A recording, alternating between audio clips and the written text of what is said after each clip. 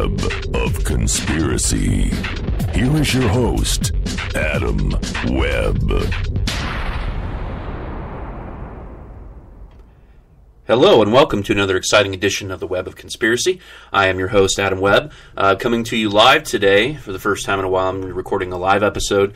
First off, and before I get too far ahead, just want to thank everybody for coming back to the show, for everyone supporting the show. It's awesome. Wouldn't be doing this without people listening. And the moment that people stop listening is the moment I stop doing this. So, once again, thank you to all those who keep coming back and supporting the show. I'm going off a little bit of the planned subject. I know that in my last episode I had planned on discussing cryptids, but I felt like I needed to change pace a little bit. I needed to go in a different direction, and there was at least one particular story that I hadn't given a whole lot of attention to as of late, and I felt like I needed to address it. I considered doing 2 shows this week. Unfortunately, just didn't see how I could manage to fit the time to do 2 shows. So I've decided I'm just going to bump back doing the show on cryptids, so to speak. I plan on doing a couple different cryptids in the episode, but nevertheless, I decided to go into a direction I've kind of strayed away from a little bit in an effort to, the thing about this show, the thing that I've always loved about doing this show, my plan for this show has been to discuss a variety of topics and to talk about the paranormal, the unexplained, but also to talk about government conspiracies and things of that nature. And I kind of have moved away from that a little bit, and I really wanted to get back into talking a little bit more about that. And going into the month of May, I certainly plan on doing a little bit more as well. Nevertheless, I really felt like this was the appropriate time to kind of touch upon something that has been a personal, more or less what I do when I'm not doing this show. And those of you who know, I've been a historian. I'm a policy analyst at the moment, and what I really, my passion has been democracy. And for those of you who have gone back and listened, I know I did a greatest hits from a show that I did on the old network, and I re-released it to a certain degree on this show, probably back in, I think it was the end of December. And I felt like I needed to touch on democracy a little bit again, in particular what I believe is the decline and possible fall of democracy. And this is not just in the United States, but throughout the Western world. And certainly this is a problem. And I will get into that in greater detail as the show goes on. But for me, the decline of democracy is a huge threat to the long-term viability of humanity. Now, I know there are some people who staunchly disagree with that, certainly those who are more of the socialist belief system. Nevertheless, I believe the moment that we begin to lose our freedoms and begin to lose our rights, we're on a slippery slope at that point. So, I will expand as I go on, but this has been a passion of mine. This is what I study. I study the changing nature of democracy, and I'm also looking for developing ways in which we can keep democracy strong, not only strong, but reinvigorate democracy in the Western nations, and hope to spread democracy, true spread of democracy, to other nations, not necessarily through militarization and occupation. That is not the best way to spread democracy, not by any means. Nevertheless, I felt like I needed to get onto this topic a little bit more and address what I believe are the real threats in the United States and globally, and talk about one particular issue which has certainly come up in the news as of late, and there's lots of turmoil here in the United States over it, so I'll discuss that briefly. But a couple of little things I want to touch on, some other news items that I like to touch on, and I've been tracking. Of course, the missing Malaysian Airlines flight. Report came out today that 95% of the area has been searched, no plane. Now, at this point, I don't know if we'll find it. And if that's the case, will we ever get any kind of resolution? I don't know. I said that I believed initially that this plane has gone down in the ocean, and I still think that it's a possibility. However, the longer this goes, the more you begin to wonder. Maybe there is something to all of the conspiracy surrounding it after all. Nevertheless, There's still 5% of the ocean left to track, so there's plenty of possibilities as to where it may be. We'll continue to monitor and hope that we can find some sort of resolution, in the very least. That's the hope at this point. Also monitoring the situation in the Ukraine with Russia.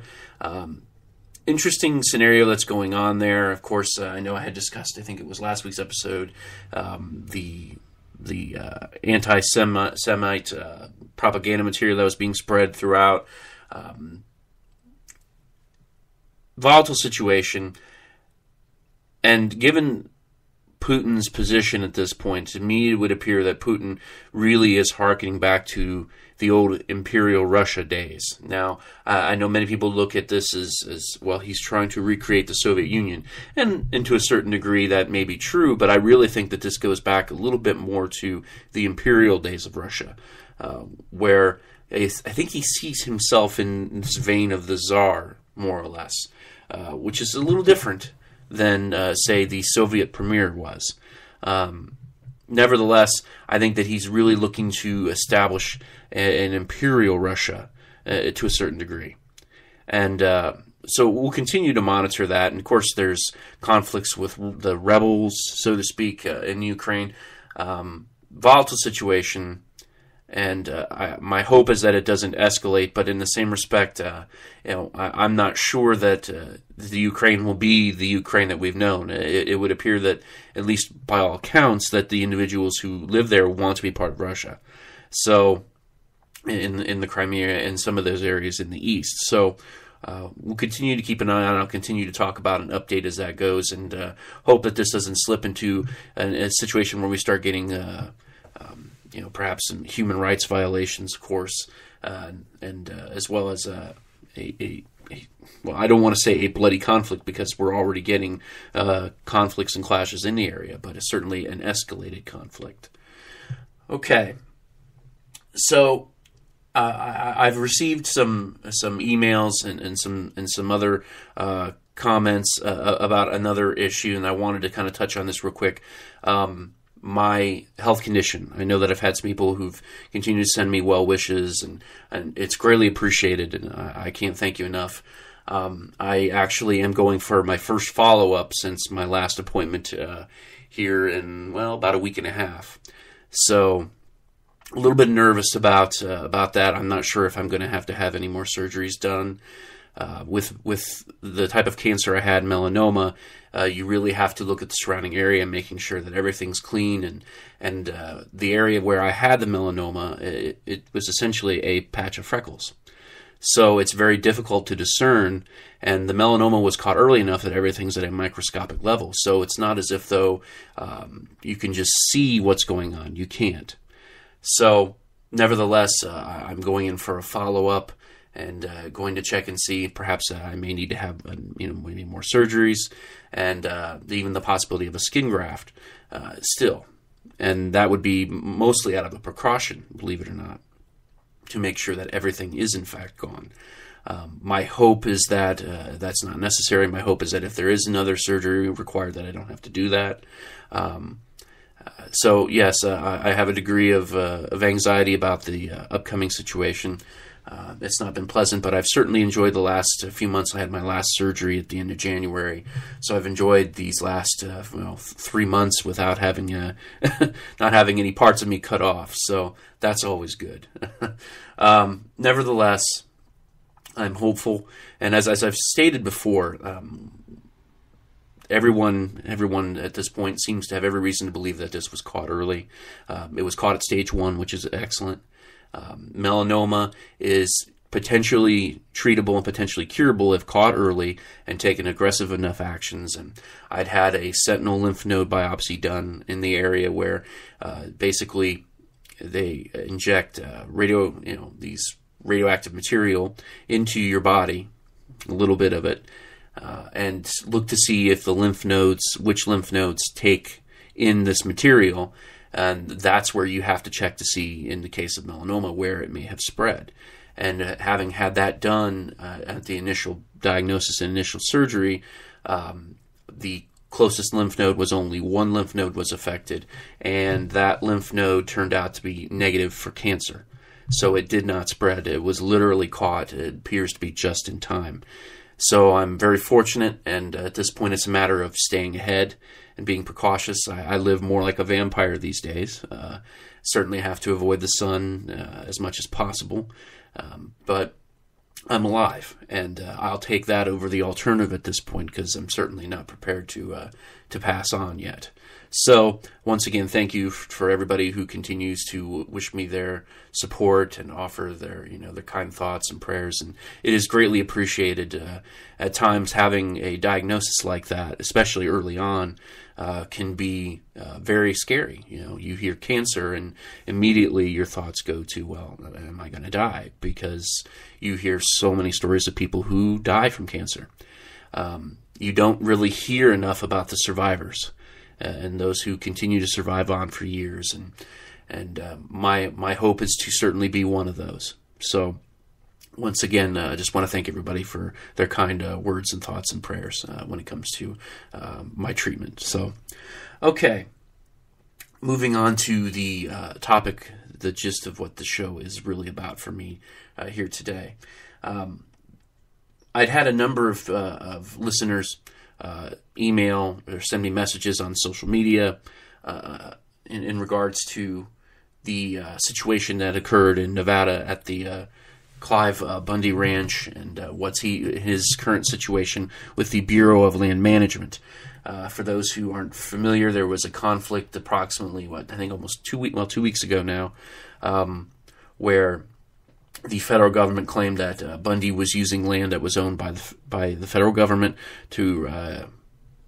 that he had his cattle grazing on for 20 years, and they filed him with $1 million fine, and they wound up closing off and actually taking some of his cattle. This led to a showdown with Bundy and several, I think it was over 1,000 militia that had come to support him, and led to a showdown that ultimately led to Bundy having his cattle returned and the BLM backing down. Now, at this moment in time, I don't believe that is a permanent situation. I think that this is just a temporary halt, and I do think that it'll be really a matter of going forward, a matter of greater force. However, the federal government is going to have to tread carefully, because the last thing they want to do is to incite another Ruby Ridge incident or Waco incident. As we've seen in the past, those incidents inspired Timothy McVeigh to launch his terrorist attack on the state of Oklahoma, the Oklahoma City Federal Building. So the government is going to have to tread carefully, because they cannot afford to have another incident like this occur. They cannot afford to appear to be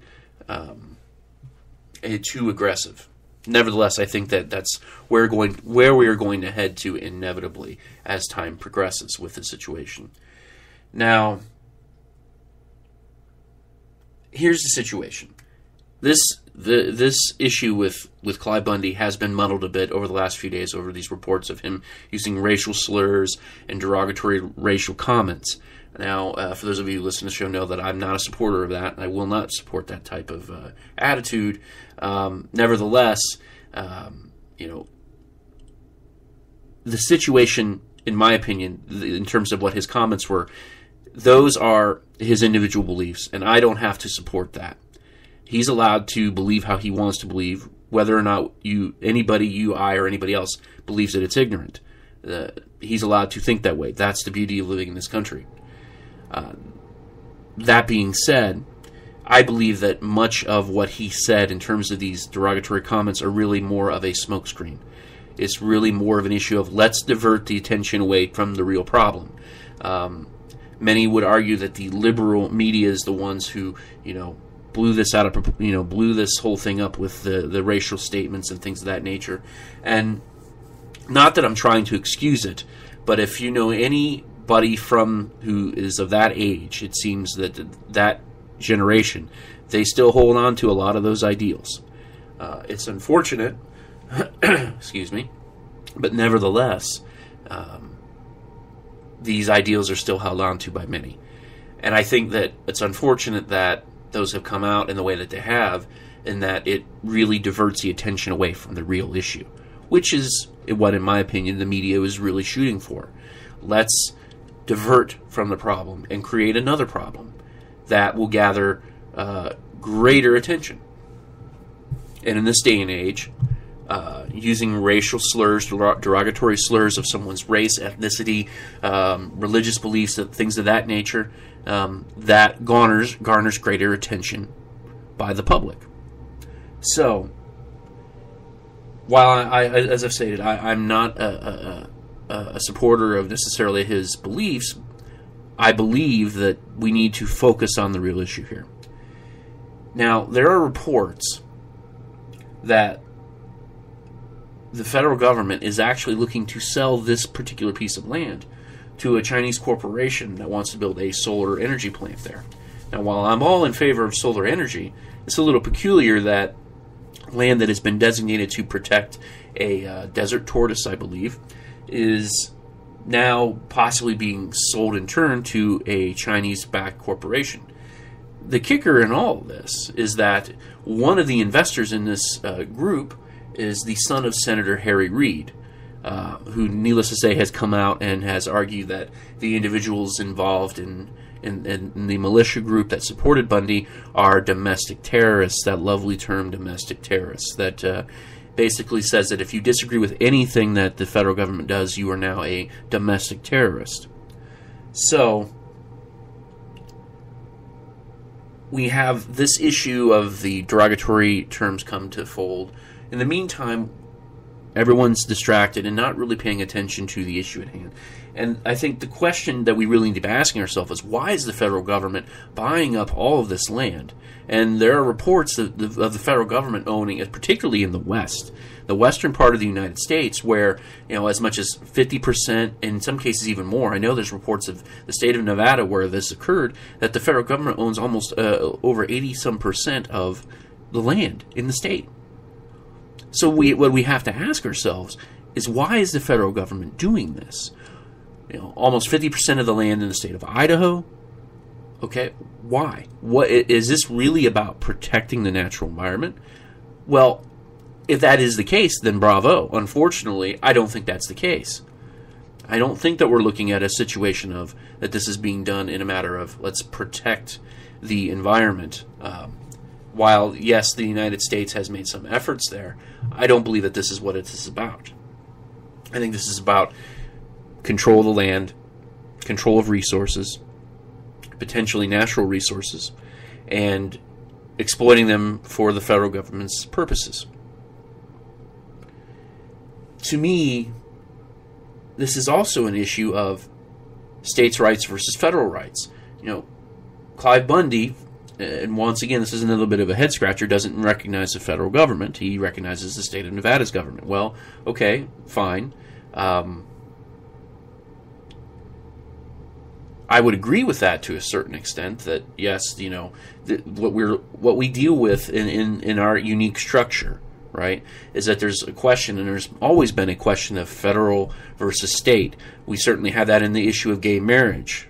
Okay, there are states that are opposed, there are states that are in favor, and the federal government at this point in time would seem to be a little bit more in favor, but nevertheless, there's still nothing coming down, because that's always been, marriage has always been a case of state-to-state determination. And so, in that case, the states' governments have primacy, whereas this is a situation where the federal government is trying to claim to have primacy over the state of Nevada. So, a question of eminent domain, it's a question of who actually governs what.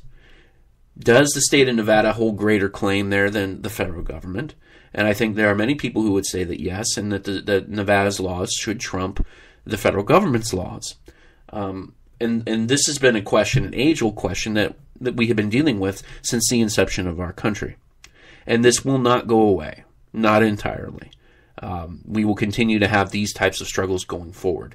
I do think it's important that we lay some more definitive groundwork in terms of where the states have primacy and where the federal government has primacy. When you're talking about taking land that Clive Bundy, believed that this was part of his family's land, that this land should not have been taken from him, that his family had been ranching it for years, and that the federal government had no rights to determine that he could no longer graze his cattle there. So here we are, a situation where we have armed agents that are sent to prevent him from, well, first they're taking his cattle, and then to prevent him from using this land. Now, it's a tricky situation because, yes, the federal government does claim to have this right, and in theory can do this. That being said, should they do this? Should they be allowed to do this? And in my opinion, the question really comes down to a matter of, do we permit our government to take actions against the people in this manner? We are seeing more and more where the federal government, and for that matter governments at several different levels, are abusing individual rights of the people. To me, I look at this situation, I look at the escalation that occurred and what I think will occur, and once again we're looking at the freedoms of the people being violated. Now, I know a lot of people like to criticize this Bundy as a welfare rancher. I've heard that term said by a number of individuals. And it's a potentially fair criticism if you believe the federal government has the ability and should be allowed to do this. If you believe the federal government should not be permitted to do this, that the state of Nevada should be the one who determines who gets to use the land and for what reasons, then we're having a very different conversation. So it's really a matter of perception as to who you believe has the true claim to this land. I am immensely bothered by the amount of land the federal government owns, as well as should be any citizen in the United States, because we don't really have an understanding of the motivation as to why this land is owned. We may be told that it's to protect the environment, but there's really no evidence to believe that the United States is really all that concerned about our environment. We really have made no great efforts to reduce carbon gases in terms of automobile emissions. We are the second worst offender in the world behind China. Of course, China is an absolute train wreck. But if you're really concerned about the environment, you're going to make much greater efforts. I don't buy that for a minute. And if anybody actually believes that, you really need to think this through a little bit. The federal government is concerned about itself and its well-being. That is its concern. Now, what we have seen is that the federal government is willing to do what it takes to support itself. And when I say that, and what I mean by that is, look at what the NSA has done. We had no clue. Well, there were some that said, yes, this was happening. But of course, those people are on the fringe. They're crazy, right? The people who predicted all this, they're the crazy ones. They're paranoid. They've read 1984 too many times. They're the ones that are, they've lost their minds. Well, as it turns out, they didn't. And the NSA has been monitoring everything that we've been doing. And were it not for the controversial person that is Edward Snowden, we wouldn't have any kind of definitive knowledge that this is the case. So, this leads me to my big overarching issue here. And that is the decline of the democracy in the United States. Yes, it is. Let me be very clear here. I know that I have listeners in Britain. I know that I have listeners in other democracies, Australia, and other free parts of the world. There are numerous studies that are proving that democracy is in decline. Okay? Our freedoms are being restricted. The freedoms of the press, which I'm very critical of because I believe that many times it is controlled, are being squelched. They're being denied. We're not getting true access to the truth. We're being manipulated access. Okay? We're not getting all of the truth. We're not getting, in some cases, any of the truth about any kind of circumstance through the media. Certainly this can vary from media to media, and I'm not a fan of it. Unfortunately, you really have to look through and try to figure out who's telling the truth and who isn't. And it's hard to say, and it's unfortunate. It is very unfortunate. Unless you see something with your own eyes, and even then that's not always a guarantee that you know what you're actually seeing, there's no way to definitively know whether or not we're getting the truth. Our freedoms are being taken from us in the Western world. There is a contraction of freedom. Our privacy is being violated. We are facing several challenges to our way of life, and yet we don't really recognize, many of us don't even care. We're very apathetic to it.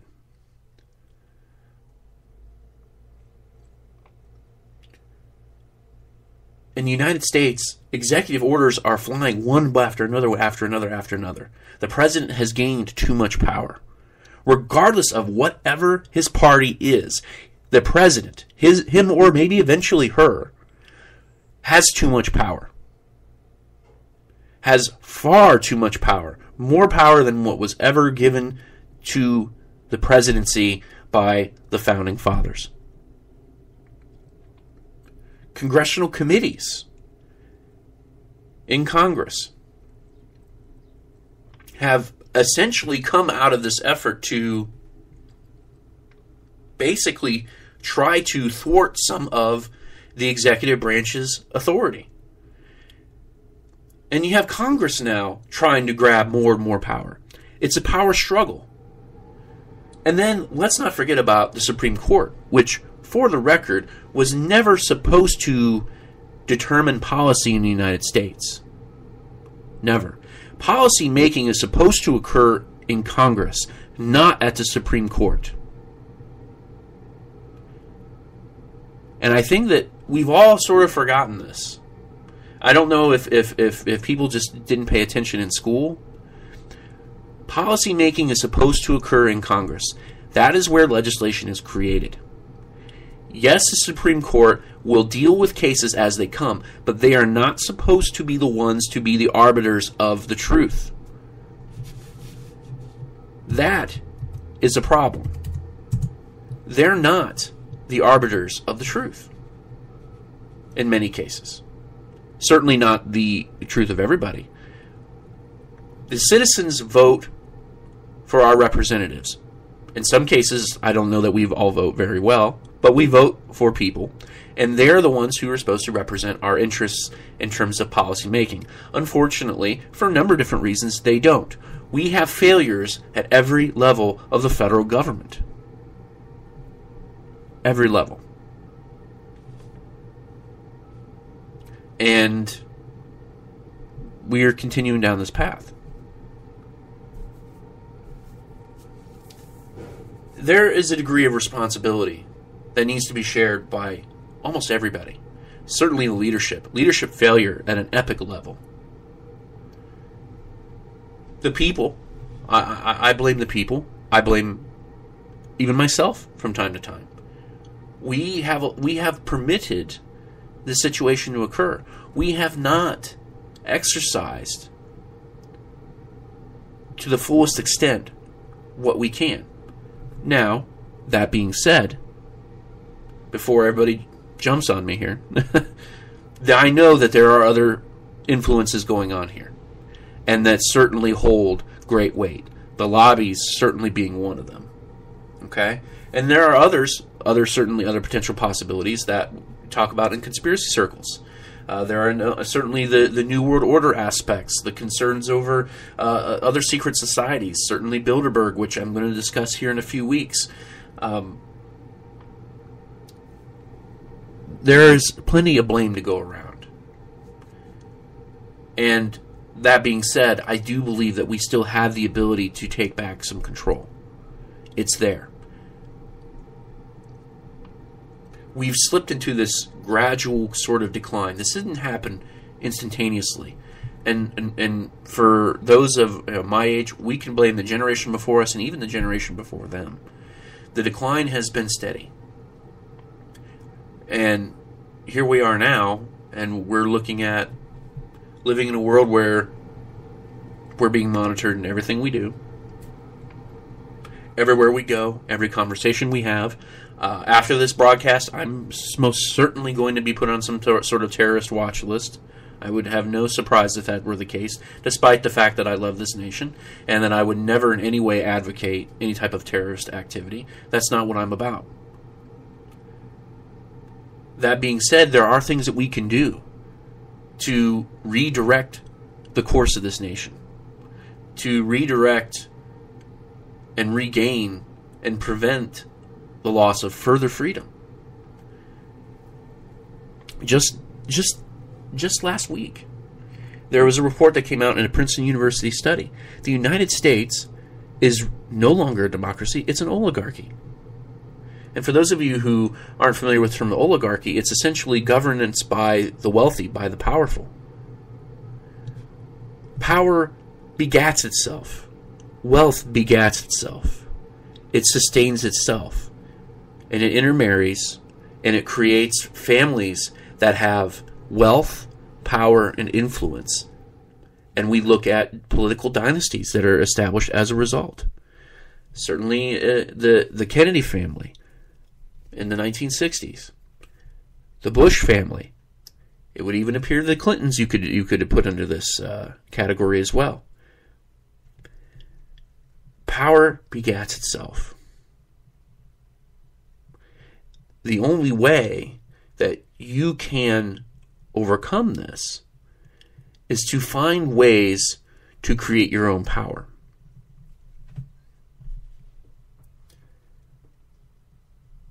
Let me be clear. I've been rather pessimistic about a lot of things today. And I don't want that to be the overriding message. I believe that hope is not lost. I believe that we can, those of us in the West, take back control of what we've lost. Things are not lost. We can regain it. We can find it again. First off, the first key is civic engagement. We have to make a concentrated effort. We have to step away from our iPods, our iPads, our iPhones, our smartphones, all of our little play devices. We have to step away from the TV. We have to step away from all of that just long enough to become involved, to get involved. And the key in this is local involvement. Because this, for lack of a better term, this has to be a local movement. You have to start at a local level and work your way up. You have to be able to take control and reorganize your neighborhoods. You have to find ways to reinvigorate your neighborhoods, your cities, before you can move on to the bigger things. We have to, if we're going to take back control, we have to organize at a local level and work our way up. We have to be able to reach those who haven't been listening. And that's the key. Those who don't realize that there's anything wrong. We have to reach those people. I have always been of the mindset that there's an extreme 20% at each end of the political spectrum. There are those who are diehard liberals, diehard conservatives, and will vote along whatever they believe their party line is, no matter what. And then I believe that you have the middle 60%. This middle 60%, particularly in the United States, will move anywhere on that spectrum, depending upon the situation and depending upon the issue.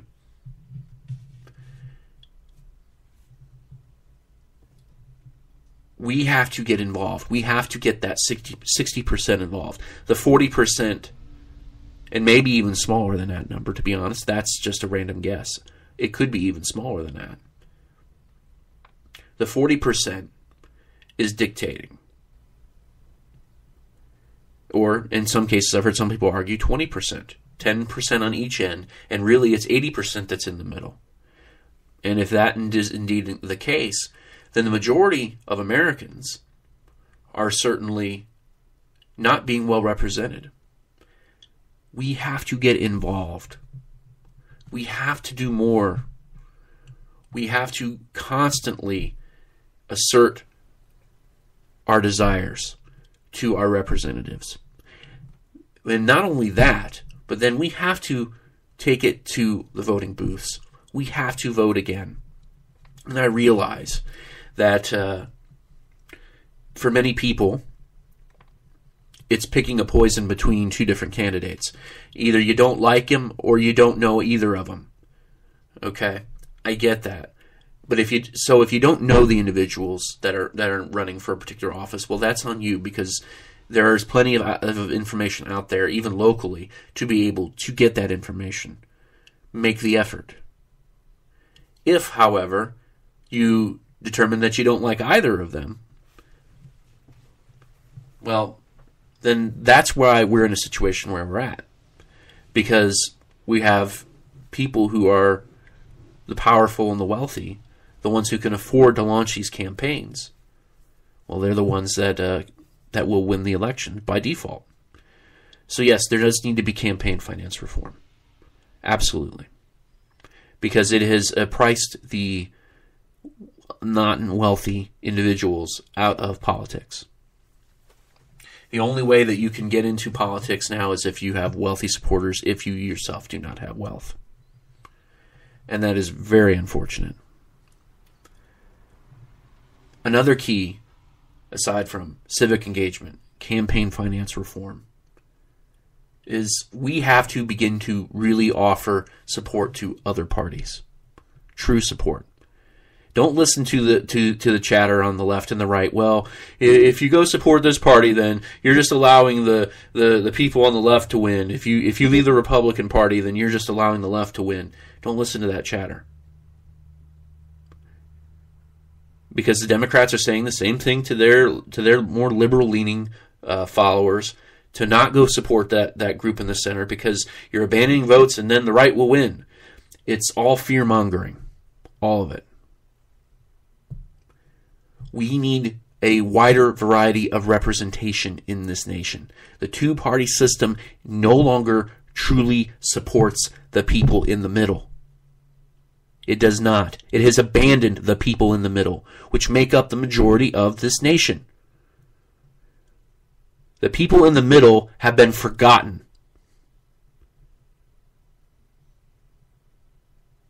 This cannot continue. We have to start supporting other parties. Whether it's a Green Party, whether it's a Libertarian Party, whatever the case may be, we have to offer different perspectives. We have to offer a viable place for those who are against abortion and are in favor of an expanded welfare system. Who does that person vote for? What party do they align themselves with? What party do those who are in support of abortion and are in more of a favor of individual rights? Well, in many cases that's libertarian. But the Libertarian Party doesn't have any kind of real traction at the moment. We have to make a greater effort of establishing other parties. We have to be able to find support for those parties. We have to be willing to say, okay, I'm not going to cast my vote for somebody I will not support or for a party I will not support. And I recognize that for many of you that may feel like you're initially throwing away your votes. I get that. However, this is our best hope of being able to establish real traction for other parties. Not only that, but for those who can't afford it, supporting those parties financially. And I realize that in some ways, for many people, that's a scary proposition. And don't want to put your money into a political party. I get that. But if we want to have real choice and real freedom, we have to start having other parties. And I can tell you that other democratic nations in the West have multi-party systems that work much better than ours. Certainly Britain's. Now, I know that I would talk to a number of people from Britain who would argue that it's not perfect or ideal, and I'm sure it's not. I know it's not. But that being said, we need greater choice in the States. And the two-party system is preventing us from this. It is holding us back.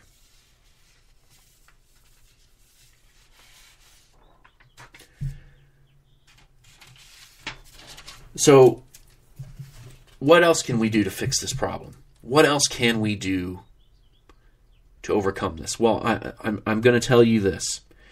Our greatest hope lies in the thing that many people fear as being our potential downfall, and that's technology.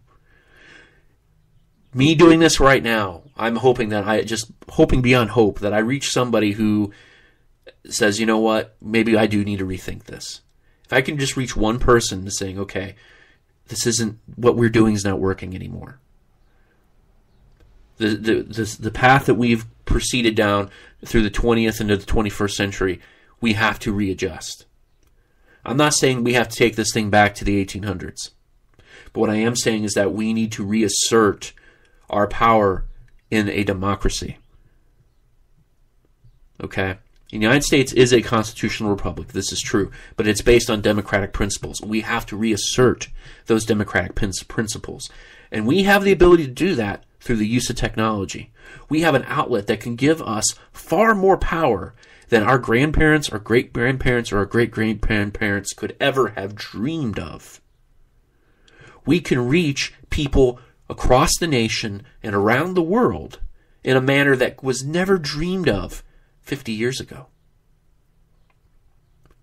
The average person can do this now. So we have to start organizing. And yes, I realize that there's a lot of anxiety about doing it over the internet because everything we do is tracked. This is true. And I recognize that fear. However, this instrument of which is being used against us to repress our freedoms, we can take control of it. And we can use it to reassert and regain those freedoms. We do this by organizing. And yes, I believe that we should organize at the local level. Absolutely. However, we can use this technology to begin to not only reach people on the local level, but to expand beyond. Expand ideas. Look to create other party systems. The possibilities are endless. Now, I don't believe that we need to resort to terrorist tactics. I believe that peaceful protest, yes, absolutely. But I do not believe that we have to resort to any type of terrorist activities to be able to get our will at least listened to and respected. What we have to do is gain support. What we have to do is get the people to listen and wake up and support these ideas. Because these are the ideas, these are the things that will make the difference, that will allow us to start getting our voices heard again. We, as a people, may not be able to throw the kind of money that lobbies and other businesses can throw at representatives. But what we can do is garner enough votes that we have enough voting power to make the difference. And that is the key. We're not going to be able to do it through money. We're going to do it through voting power. And to do that, we have to organize, and we have to reinvigorate, and we have to start voting again. But we have to create alternatives, powerful alternatives to what are out there. And that we begin and do in the organizational phase. But we have to start somewhere. I urge each and every one of you locally, get involved locally. Talk to other people. Yes, you're not always going to get great reception. You're going to have the people who don't see anything other than party lines. But you're going to find plenty who believe the way that I believe and the way that you believe. So yes, by all means, do not be afraid to take the chance. Because that is the only way that we are going to correct some of the mistakes that we've made here. I believe we can work together. All of us. Liberal, conservative, and anywhere on that spectrum. The key is getting the powerful and the wealthy out of making all the decisions for us. We have to take that power back. That is the key. We have to be willing to work together. And we have to be willing to compromise. Absolutely. Those things will have to be done. But nevertheless, we can utilize the technology at our fingertips to begin to reach out to others. That is our best method for starting. That and locally. Get involved locally. Local groups, local organizations. Step away from the TV. Step away from your iPads. Unless, of course, you're producing something on your iPad, well then, by all means. Nevertheless, take the moment to avoid these little escapes that we have, these things to distract us. And take a moment to look at the big picture. And think about what we're leaving behind for our children and our grandchildren. Think about the world we're leaving behind. I would urge all of you to, there's a few websites out there to check out just to verify a lot of the things that I've talked about. freedomhouse.org. Check that out. Also, a group that I've had some familiarity with, the Millennium Project. It's a futures research organization that talks about all these global challenges. Of course, one of them being democratization and human rights and the challenges that we're facing going forward. Get involved.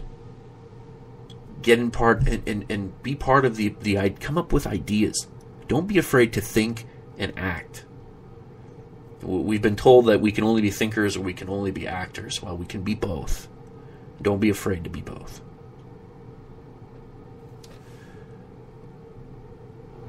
Okay, well, that's what I have for everyone today. I know that I've gone a little longer than I normally do on some of my podcasts, but I feel like a lot of information I needed to get out there to everybody, and this is something that is very important to me, and I think is very important to all those in the United States and in Western democracies as well. We have to reassert our freedoms and our power. Next week, maybe I'll be able to get back in the cryptids. We'll see. I haven't really settled upon what I'll be talking about next week, but I'm sure I'll be touching on some of these other news topics as well as we go forward.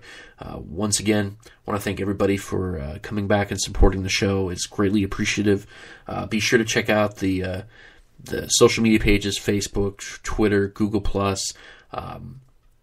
If you have any questions, email or comments, email the show, webofconspiracy@gmail.com. That's 2 B's in web.